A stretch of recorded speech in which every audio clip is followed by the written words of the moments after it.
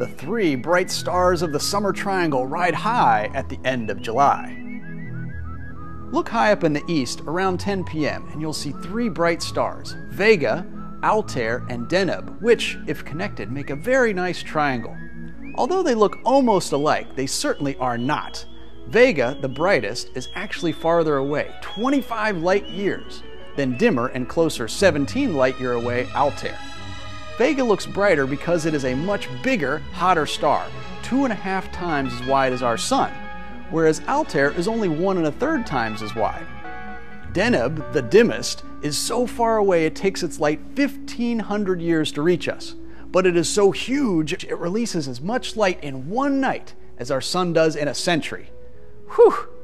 I'm Dean Regas from the Cincinnati Observatory. Keep looking up.